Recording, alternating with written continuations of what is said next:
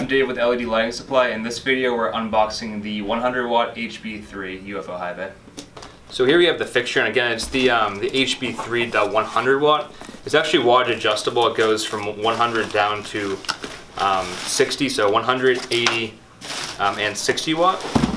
And they come in black. For this 100 watt it only comes in black. And out of the box you get an eye hook and the instruction manual. So the eye hook is the default mounting that's going to screw in here. We also do sell a pendant mount, and we have a surface mount as well.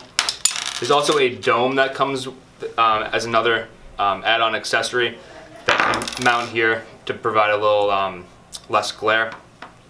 Another sold separately accessory would be the motion sensor, which screws in here. It's going to be a bi-level motion sensor.